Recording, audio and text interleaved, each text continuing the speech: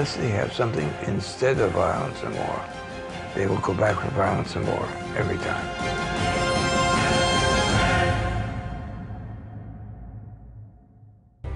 My name is Gene Sharp, and this is the work I do.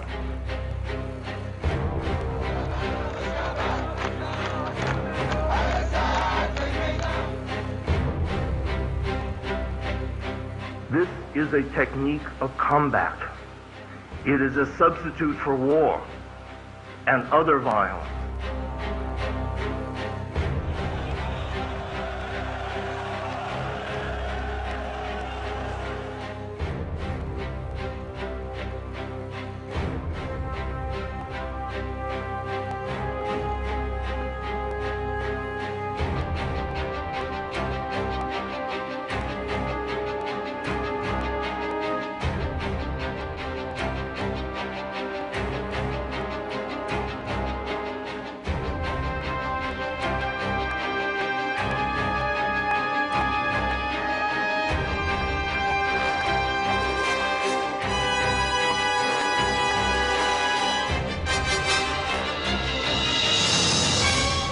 As we speak, somebody is doing it in Iran. As we speak, somebody is doing it in Egypt.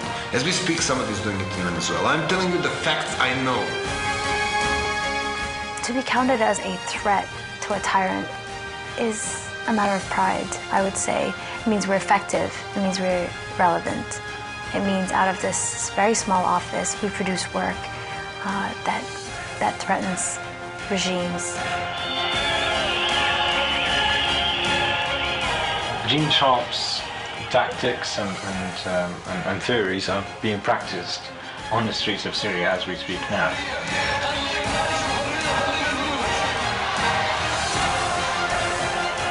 Unless they have something instead of violence and war, they will go back with violence and war every time.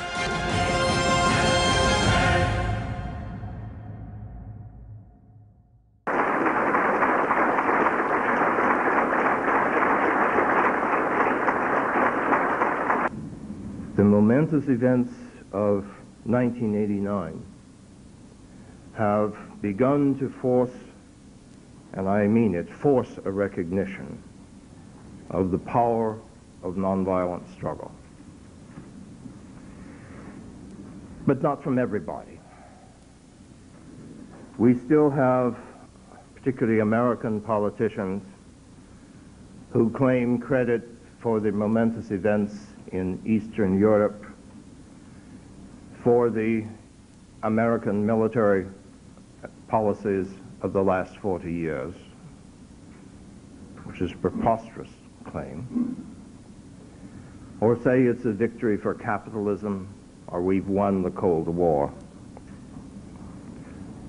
when the credit for those uprisings belongs to no one else but the brave peoples of Eastern Europe. And the movements in South Africa, those tremendous events, still incomplete, still partial, still a dangerous situation. The credit for that goes to the brave Africans and other South Africans who have struggled by nonviolent means predominantly in recent years.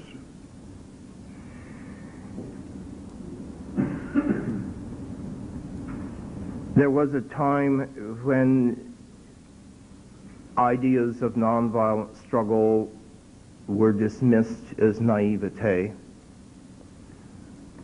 as utopianism, as moralizing. And whenever we had a significant case of nonviolent struggle, there was always some reason to dismiss it as not being of significance. It was exceptional circumstances. The Indian struggles for independence, with the assistance of Gandhi, but conducted by millions of people, were dismissed because the British were always gentlemanly. And they didn't know of the massacre of Jallianwala Bagh in Amritsar, where the soldiers fired machine guns into a peaceful crowd until they ran out of bullets. Or the civil rights movement, the courageous movement that developed under circumstances in which no one was predicting a mass, nonviolent self-liberation movement of Afro-Americans with their Euro-American allies in the Deep South, was dismissed as, oh, well, this occurred in a democracy. As though the South in those days was a democracy. And although the racism of the Southern pale-faced bigots is comparable to Nazi racial theories, and although Afro-Americans had been victims of lynchings and murders and other types of terror for decades and decades, so that struggle was dismissed by many people as not really of greater significance.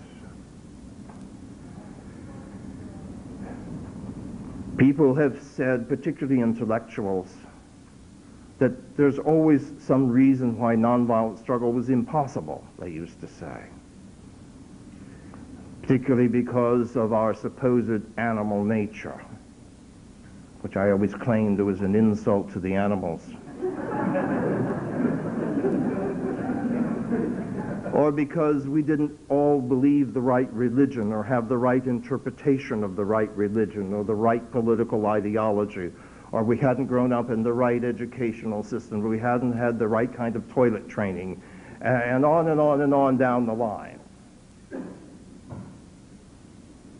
But as Kenneth Boulding reminded us years ago, that which is possible.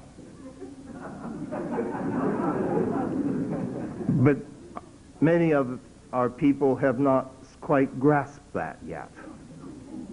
And so when we see increasing demonstrations of the power of nonviolent struggle, which I argue is not merely the equal of violence, but potentially infinitely greater, we see that those people are now fewer who can claim the naivete of nonviolent struggle. Is shaking governments to the point that they disintegrate and nobody is left to surrender naivete and weakness? Are people cowardly because they don't use violence when they, like the brave Burmese students and other people in Rangoon, continue their demonstrations, bringing down 3 successive governments in nonviolent defiance before various problems in the movement and more brutal repression caused a temporary halt? And I cannot forget the students in Tiananmen Square.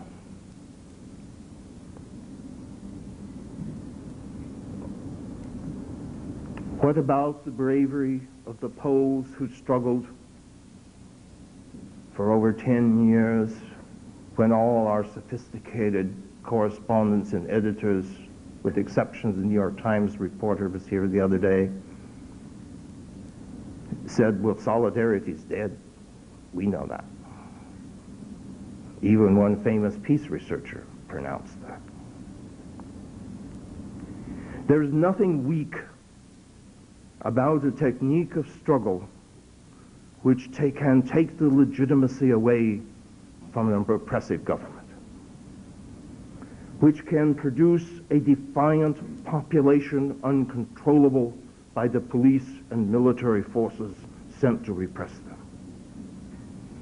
There is nothing weak about paralyzing an economic system or immobilizing and causing to fall apart a political system, or inducing disaffection in an army, as the Chinese people bravely did, perhaps for the first time in human history, caused a whole army to stop, which was invading the capital of their country, and turn around and go back.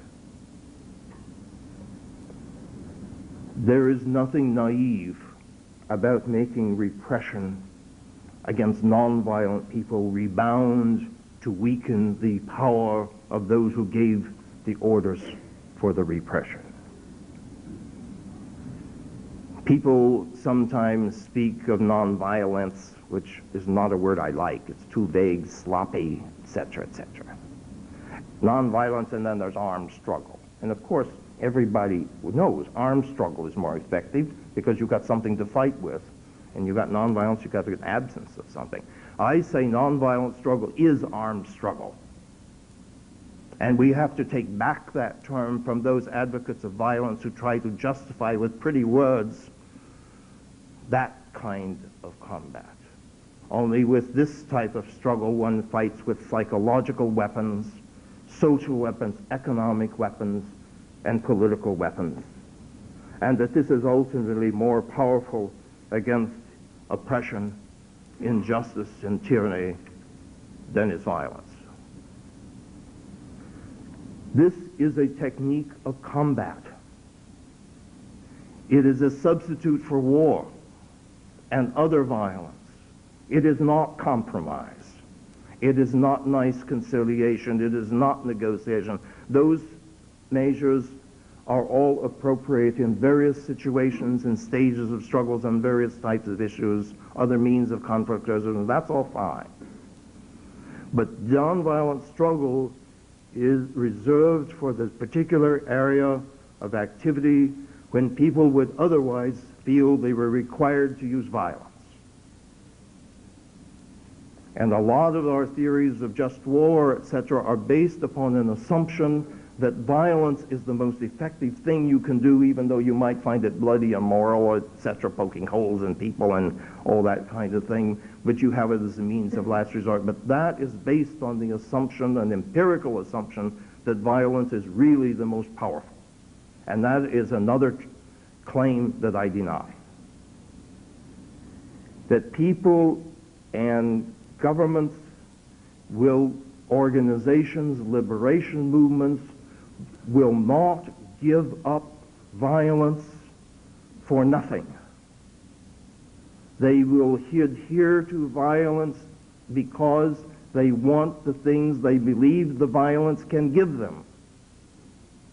And neither social revolutionaries, nor national defense strategists, nor ordinary people in your neighborhoods will advocate complete unilateral disarmament, abandonment of all violence and war with nothing there to take its place.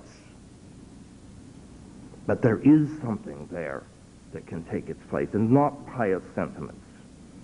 And it does no good to lament violence and war, or recount how violent our country or any people have been, and say, isn't that terrible? If you do not have a substitute means of struggle which people can adopt for the goals that they want. This is a very complex technique. It has a long history, some of which has been lost, but some of which can be retrieved. And we have been denied that knowledge of much of the history of nonviolent struggle because it wasn't in our history books. I still hear political scientists at distinguished universities say that, of course, you're not claiming it could have been used against the Nazis, are you? In total ignorance of the fact that it was used against the Nazis in Norway and other places. And it's a wonderful case that Nathan Stoltzfus is researching on the defiance of women in Berlin who saved their Jewish husbands by defying the Nazis on the streets a few blocks from Gestapo headquarters. And people do not know. Nonviolent struggle is not rooted in altruism. It is not rooted in ethical or religious nonviolence or higher moral development. nor does it require a charismatic leader, and a charismatic leader may even be a disadvantage, I would argue, in nonviolent struggle. It does not require a change in human nature, whatever that is, or some personal transformation, although that's great if it can happen, or some prior social revolution or religious conversion. Indeed, the identification of nonviolent struggle with all of those things has done over decades a positive disservice to the practical growth and development and utilization of nonviolent struggle, because they've said, well, I couldn't be a Gandhi, or I don't believe in pacifism, or whatever it was. And instead, this type of struggle has historically been used by ordinary people who were capable of extraordinary action and capacities. And I agree with my military friends that there is more similarity between nonviolent struggle and military struggle than there is between nonviolent struggle and just a general attitude of being gentle and peaceful.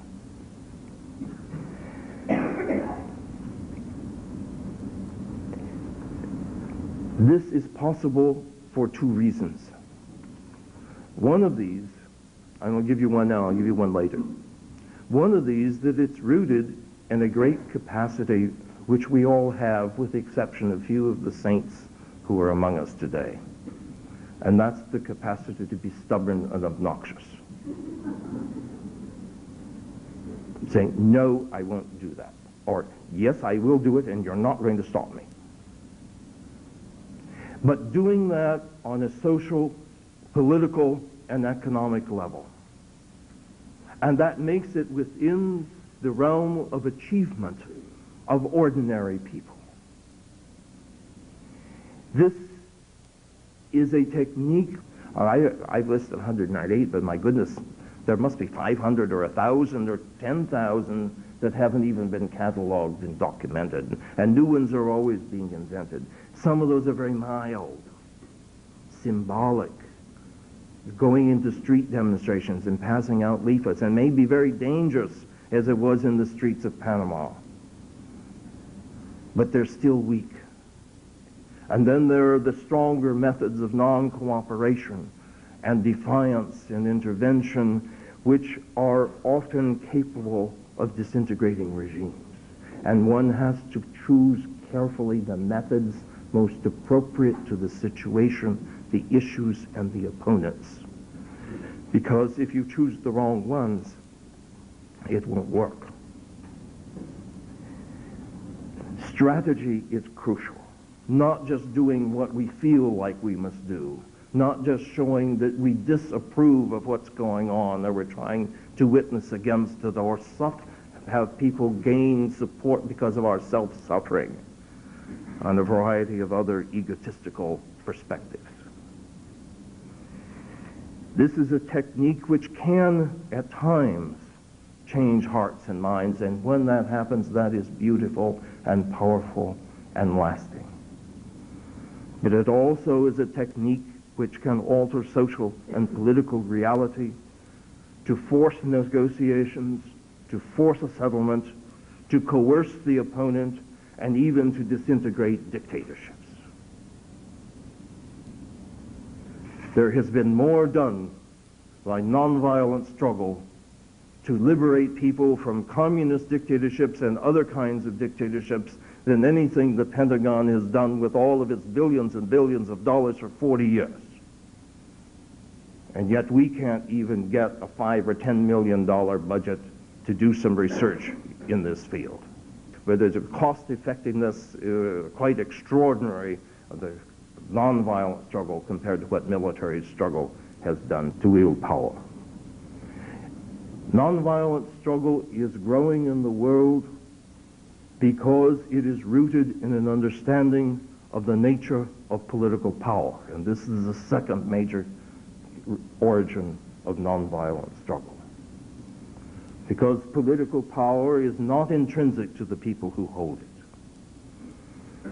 Tyrants, beloved presidents, generals, queens, or whoever were not born with secret police forces by their bedsides to do their bidding, or nuclear weapons, or all sets of prisons and concentration camps in which they could put anyone who wouldn't do their bidding or bring them their milk on time. But the power of those people has derived from sources in the society, from the belief they have the right to rule, which the Chinese students were destroying in China. The belief in that right to rule results in cooperative human assistance, obedient and semi-effective, at least, bureaucracies. The powerful rulers are not born with armies at their disposal. And yet these are the sources of their power.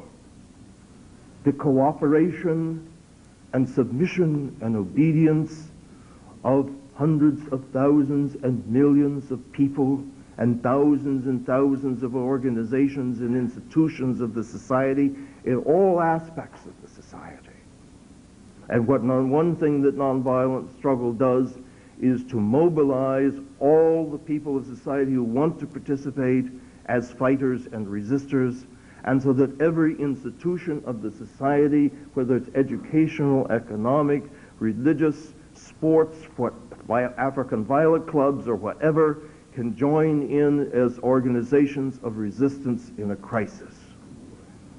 So the aggressor or the tyrant becomes confronted by the whole society, its organized power, and which takes away then the power that that tyrant thought it's usually a he, had.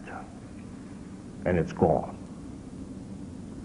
And that causes great confusion and problems of psychological adjustment. That people used to giving orders and everything happens and then nothing happens. And it's a long time ago, but I'm reminded of Tsar Nicholas in 1917, the February Revolution, the revolution that brought down the Tsarist system. It wasn't October, it wasn't Lenin, it wasn't the Bolsheviks. It was the predominantly nonviolent revolution in February. Tsar Nicholas, in his railway car, giving orders to his generals, put down this revolution tomorrow. And when tomorrow came, there weren't any soldiers effectively obeying orders for the generals even to give orders to put down the revolution, because the sources of power, the pillars of support, had been taken away. And in this way, nonviolent struggle is far more effective than violence because it strikes at the roots of the opponent's power. Etienne de Boitier in the 16th century, maybe at the age of 18, wrote this essay, Discours de la servitude volontaire, sometimes translated as Discourse on Voluntary Servitude or Anti-Dictator. It's very dramatic, and I'm tempted to dramatize and elaborate on it a little bit. But he said very simply, if you want a fire to go out, don't put any more wood on it. If you want a plant to die, he didn't have that one, don't water it. Some of you are very good at that. If you want a tyranny to collapse, don't obey it anymore. Don't give it money in your taxes so that it can bribe other people to do dastardly things against you. Make the emperor really naked. And when people grasp that power, then they will understand that violence is not the ultimate source of power in politics, which some of the realist theorists have tried to tell us, but rather that people and their organizations and institutions are. And then when they withdraw that cooperation, when they restrict or sever the sources of power, the power of their opponents is restricted or destroyed. Strikes, boycotts, economic shutdowns may cripple the economy. The religious and moral leaders of a society may convince the population that the regime is illegitimate. The civil servants may walk out of their offices or carry out their own orders in harmony with their ideas of freedom and constitutionalism, ignore that of the usurpers or the invasion. And as in Poland, underground institutions and printing presses and systems of education may remove large sections of the society from the government's control. People cannot be ruled forever against their will if they are finally able and willing to act upon that will. That's not to expect that because you are being nonviolent, the tyrants and oppressors will welcome your behavior. Because what is happening is that the people are mobilizing what was their power potential, but unutilized, into effective power, and that strikes fear, because it strikes at the heart of their capacity to even maintain their positions, much less to carry out their policies. And so repression is to be expected. You often hear the excuses. Oh, we tried nonviolent means, but they beat us, or they shot us. And had a conversation before I knew who he was with Frantz Fanon in Accra, Ghana in 1960, and he said, well, in Algeria, we tried nonviolent means. We had school boycotts and we had some labor strikes, and the French troops came in and they beat us and shot us and put us in jail, and so we had no alternative but go to guerrilla warfare and violence. Well, Frantz Fanon was an incredible speaker and he was very brilliant, but on this point he didn't know what he was talking about, because when they did the guerrilla warfare and the first 1,000 or 10,000 or 200,000 Algerians were killed by the French, they didn't give up guerrilla warfare. When their casualty rates would have been, we know approximately from other historical cases, infinitely smaller with nonviolent struggle. And look at the casualty rates in Poland. In 10 years of struggle, I don't know how many were killed, but it's a handful of people compared to what it would have been if the Poles had risen up, as many people would have predicted from some versions of their history, with a violent uprising. They would have not only been massively slaughtered, but there would be no democracy in Poland today. But when this happens against nonviolent people, when people are slaughtered, when they are beaten, this produces a process of what I call political jiu-jitsu, in which the opponent's supposed strength is used to undermine the opponent by alienating more people from supporting that regime, mobilizing more people into the active resistance. There was a recent example in Prague in November when one of the demonstrations, the Czech riot police, maybe you remember, came out and brutally beat demonstrators who were demanding free elections and democracy in Czechoslovakia, and it was bloody and it was terrible. And yet it is reported that those very beatings were what galvanized the political opposition to the hardline communist regime. And instead of people being intimidated back into their living rooms,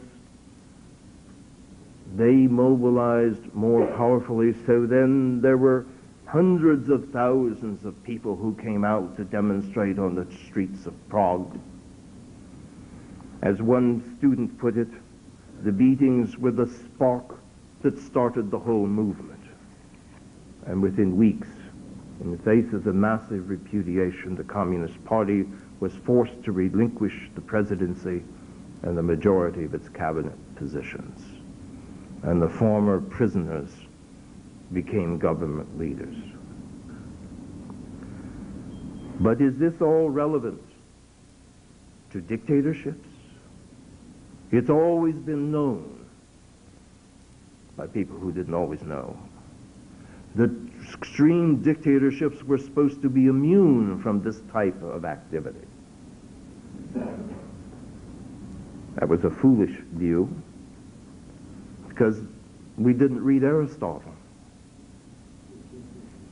Aristotle said that a tyrant wants his subjects to have no mutual confidence, that is, in each other, no power, little spirit. And however, despite the measures which are taken by tyrants to deny subjects those capacities of self-confidence, mutual reliance, power, and great spirit, still Aristotle observed, oligarchy and tyranny are shorter-lived than any other constitution, because there are inherent problems in dictatorships, inherent weaknesses which in the long run contribute to their weakening and their disintegration. And had we paid more attention to those insights in how to deal with dictators and aggressors, had we devoted 1,000th of 1% of the resources that have gone into developing military hardware to developing that political insight, dictatorships would have long since vanished from this world. Because dictatorships are not as omnipotent as their leaders, or sometimes our leaders, want us to believe. As the events in Eastern Europe and South Africa have demonstrated most recently. We should give credit to Karl Deutsch, important political scientist, who back in the 1950s was listing about 17 weaknesses which totalitarian systems had, which would lead to their gradual weakening or disintegration. And David Reisman was saying similar things. But nobody who was supposedly concerned about the past Nazi totalitarian system, or Mussolini's, or the Stalin system, or any of the rest of them, bothered to pay any attention to that. Which leads one to wonder what was the great belief in freedom and democracy if we didn't have the wisdom to identify when they were pointed out to us weaknesses of those systems, and they'd say, how can we help aggravate those weaknesses? How can we utilize those weaknesses to advance the cause of freedom? How can we, etc., etc. But instead I remember, I don't know whether it was in the fancy journal articles or books, because I didn't read them then, but I remember people when they were developing our nuclear and hydrogen bomb military strategy in the late 40s and early 50s, it was justified because it was said, if totalitarian systems ever get control of a society, their control and their indoctrination of the new generation will be so complete that they will be virtually permanent. And therefore it is justified to risk disaster with preparations for nuclear weapons in order that we can prevent that, at least deter that. And other versions of it are that you have to send foreign armies in to liberate people, although that has really never worked. It was foreign armies that went into Nicaragua in the 1920s who set up the very military establishment which later became the basis of the Somoza dictatorships, which contributed to all the rest of the problems in Nicaragua ever since, and this is true in many other cases. But we could, if we wanted, develop programs for the prevention and elimination of dictatorships. We could develop a post-military weapons system rooted in these psychological, social, economic, and political means of combat. But even though we have not done those things, nonviolent struggle has moved ahead. There is an increasing cross-fertilization and mutual stimulation of nonviolent struggle throughout the world. And the pace is accelerating. Of course it's growing. Of course it's expanding. A few months ago, I was at the newsstand buying a newspaper. The guy there is a nice guy. He doesn't know what I do. He said, you know, this guy was in here the other day talking to me. And he said, hey, there's something screwy in the world. The people without guns are winning. Now, when that awareness gets down to that level in our society, spreads that widely, that people without guns have the power to win, something fundamental is changing in our world and has already changed. This power and growth of nonviolent struggle can no longer be denied. It is now the advocates of violence that have to justify the accusation that they are the ones that are weak. And this is not a criticism of military people whatsoever. In fact, there was one distinguished military officer who's in this audience today who said years ago, he wrote about the increasing political impotence of military means. You can't do decent political things with large-scale military weaponry anymore. But you can with nonviolent struggle. In fact, if you look at the events from Tallinn to Nablus, from Rangoon to Santiago, from Pretoria to Prague, or Beijing to Berlin, those events in recent months and years cannot even be described, much less understood, without attention to the role of nonviolent struggle. You know, we used to hear, but there's India, and there's Martin Luther King and civil rights movement, and maybe there was something else. They might have remembered the brave women of the women's suffrage movement who went to prison and went on hunger strikes in England and the United States to get the right to vote. You know, they might even have remembered the slave slowdowns and evasive action to reduce their economic utility to their white masters. They might have remembered the growth of the labor movement and a whole series of other cases. But mostly they didn't, and they were scattered things throughout history.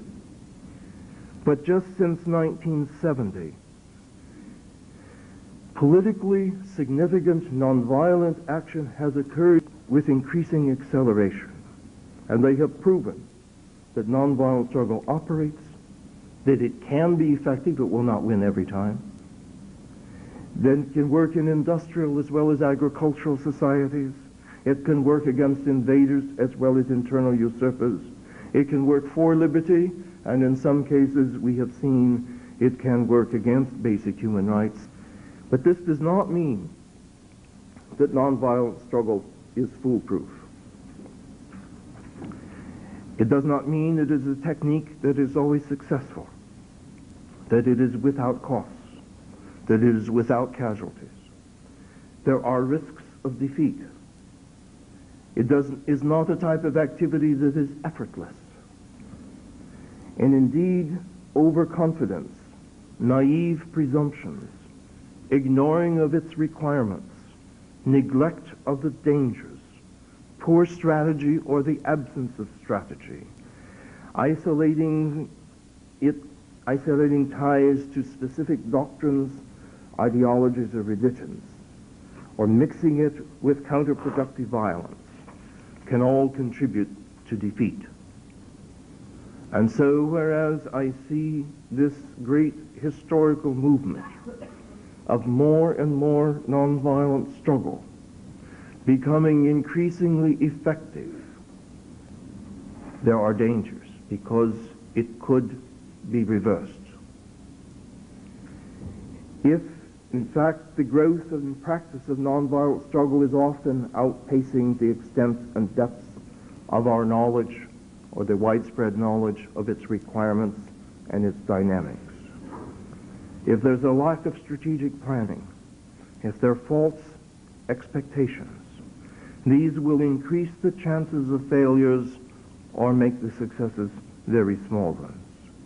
And if a series of those failures occur, it may help to disillusion people from what they will then say was this naive hope. Steps can be taken to prevent that from happening, to reduce the chances of a major reversal of this great historic movement. And I do think that it is not at all an exaggeration to say that we stand at the crossroads of history, at a point which perhaps has never been reached before. When, although the nonviolent struggle is not a panacea, no nonsense like that, but that it is possible for us to continue the old path of relying on violence in extreme conflicts, the path which has led not only to wars and the threat of extermination, but the internal consequences of these institutions to wield violence to oppress their own people. That reliance can change, and we can shift for purposes of liberation, for purposes of achieving social justice, and defending our societies from internal tyrants or foreign aggressors, to nonviolent forms of struggle. But this requires us to do more than say, gee, isn't that nice? Wouldn't that be great? It means that we have to do a variety of things, not all of which are dramatic, but all of which are important. We have to take this technique of nonviolent struggle, which, in spite of its accomplishments, historically and in these, particularly this past year, and regard it essentially as a crude and primitive technique, and learn how to refine and develop it to make it more effective than it has been in the past. Just as the nature of military struggle has been transformed since the time of Sun Tzu, because people put their minds and their resources and their manpower in those days to the development of how you fight militarily and have a greater chance of winning by producing greater power capacity. How do you develop new weapons? How do you organize people into effective fighting forces? What are the principles of strategy and tactics which you must use or not use, or in which situations how do you choose? How do you learn from past defeats as well as from past successes? And through all of those kinds of efforts, war has been transformed into a capacity to destroy that was never imagined by the early pioneers of organized military warfare. And I'm saying we can do that with nonviolent struggle. We can minimally multiply the effectiveness demonstrated in the struggles in whatever country you want to name, Poland, Eastern Europe, South Africa, other cases in the past, minimally multiply that power and effectiveness 10 times over. Because in most cases, these people had little or no resources, little or no knowledge. They didn't have the handbooks on strategy or tactics from which you can learn some general ideas and some general possibilities to adjust to your situation. But this requires things that are boring to some people, like research, basic research. Find out what is this type of struggle, what makes it work, what contributes to its failing, to what are its requirements, what are its strategic principles, what are the strengths and weaknesses of the possible opponents that we might need to confront with this type of struggle. So you study, as basic research, dictatorships and systems of oppression. How problem-solving research. For example, how can it be made more effective? How can a movement continue to grow towards victory in spite of massacres and brutal repression? How can people best persist in struggle while maintaining nonviolent discipline? We need a new generation of young scholars who will prepare themselves to be rigorous academics and policy analysts to study these questions. We need policy studies in advance of crises as to how to use this kind of struggle against future threats. How could this be responsibly applied in conflicts where the other choices are violence or passive submission? How could it best be organized for toppling dictators, often in a specific country, in a specific issue, like China or like Burma? How can the transition to new institutions be made after there's a successful nonviolent struggle? So you don't have a wonderful nonviolent struggle as in Iran and then get a dictatorial theocratic dictatorship afterwards.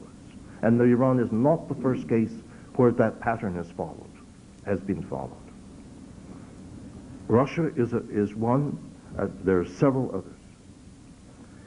How can nonviolent struggle be effectively utilized as a component in the defense policy of a country that believes, for various reasons, that it still requires its military forces?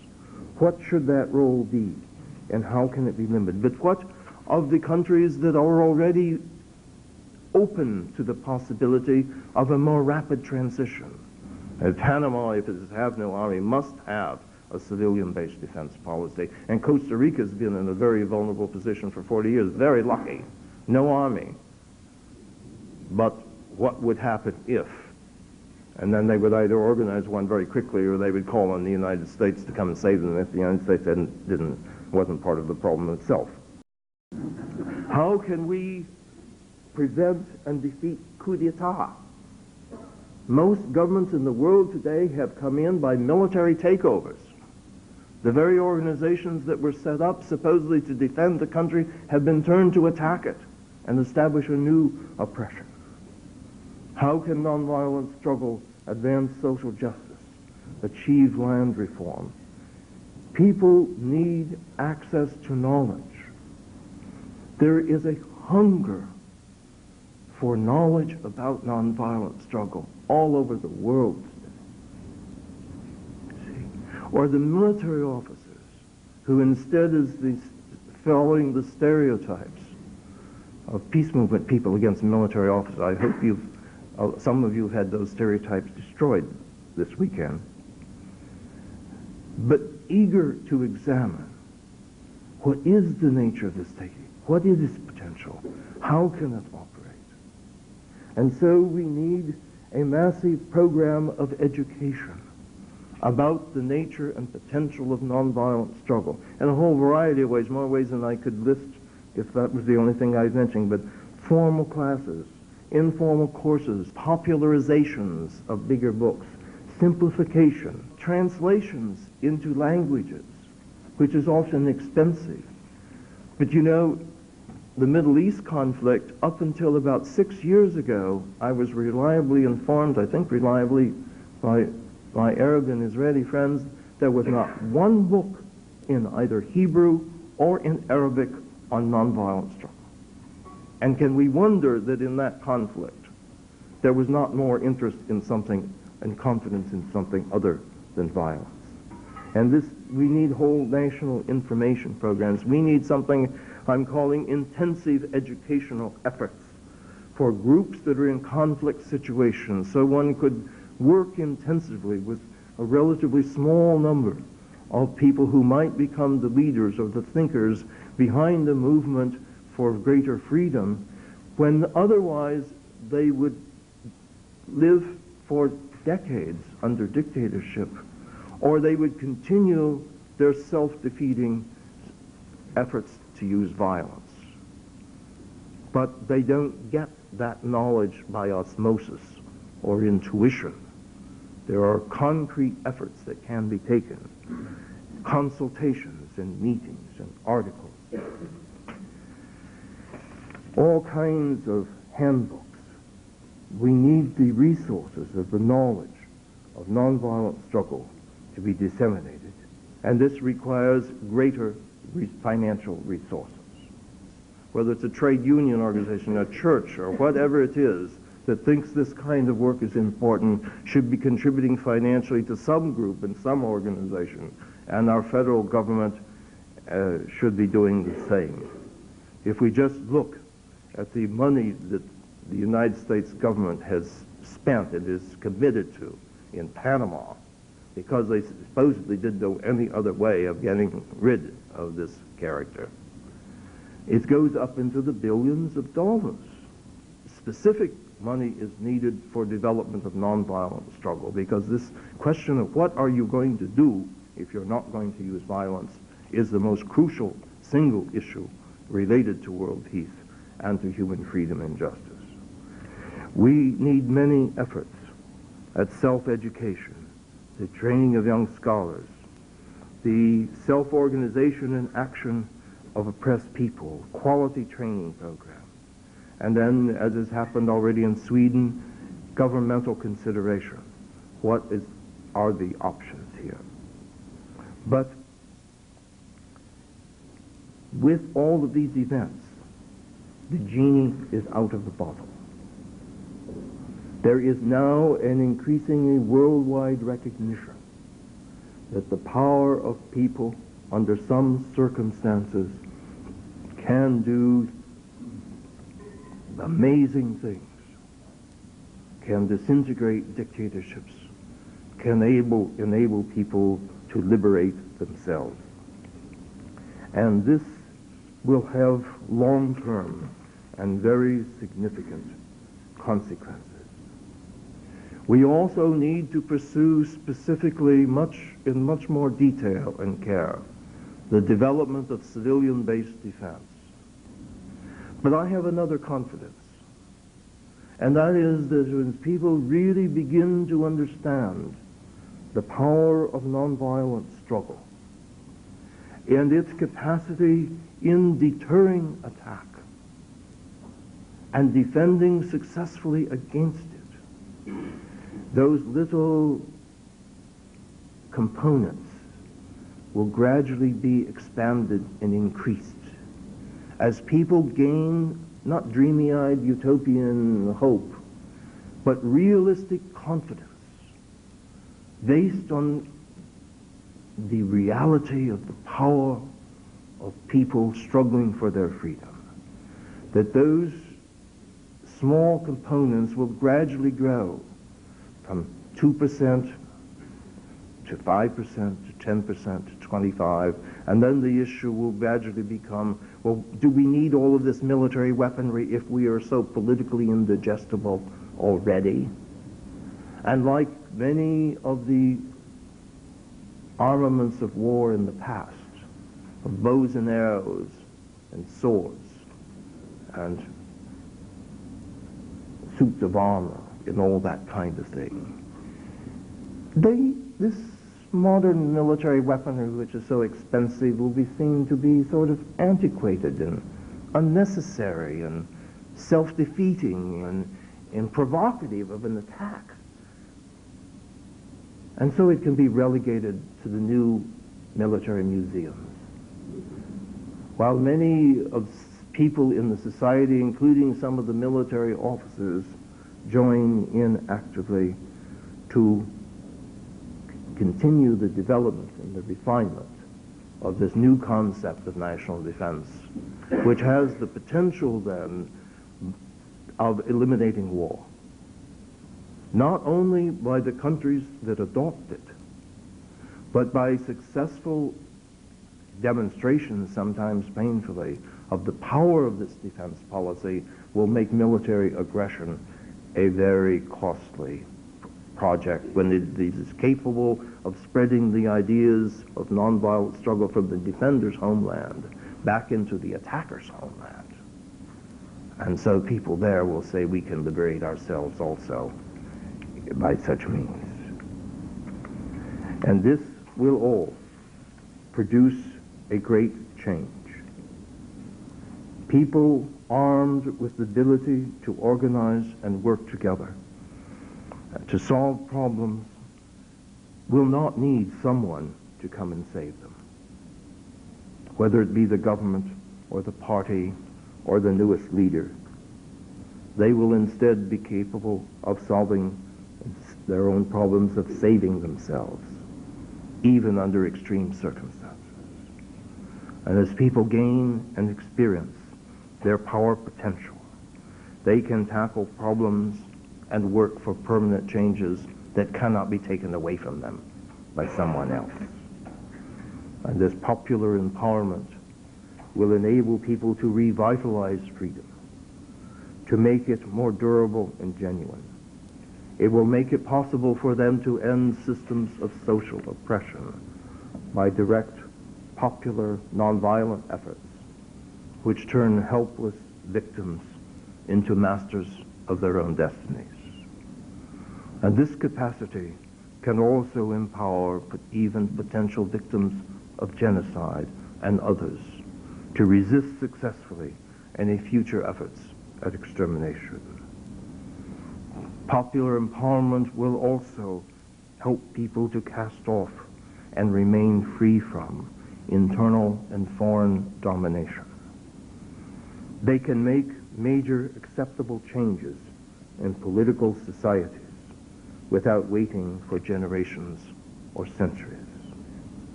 This type of change is a process in which people are acting to shape the present and simultaneously are increasing their ability to determine their future. This route is no panacea. There is no easy path. There is no guaranteed safety. There is no assurance of success in every respect and on each occasion. However, the possibility exists that we can deliberately contribute to the development of a new stage of human history. We can resolve acute problems with which we have been so long confronted. We can be on the verge of a new departure of human capacities, which we can develop if we wish, in order that people can regain, or perhaps for many, to achieve for the first time, the capacity to control their own destinies.